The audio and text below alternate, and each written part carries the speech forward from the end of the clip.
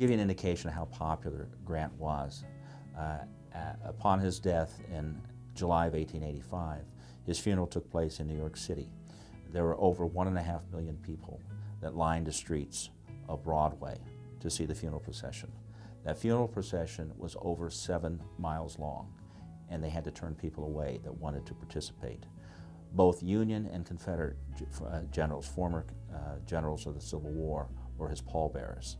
Several years later, 12 years later, William McKinley, President William McKinley, another Ohio president, was at the dedication of his tomb there on Manhattan Island, there on the Hudson River. Another 1 million people attended the dedication of that tomb. This is 12 years after he had passed away. And his tomb there in New York is the largest memorial mausoleum in North America. Frederick Douglass, who was the quintessential African-American leader during the Civil War and a confidant of Lincoln, was a huge supporter of Grant.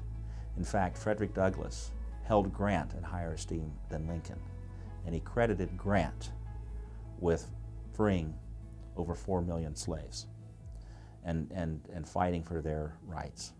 So Frederick Douglass himself said Lincoln signed the Emancipation Proclamation, but Grant made emancipation fact.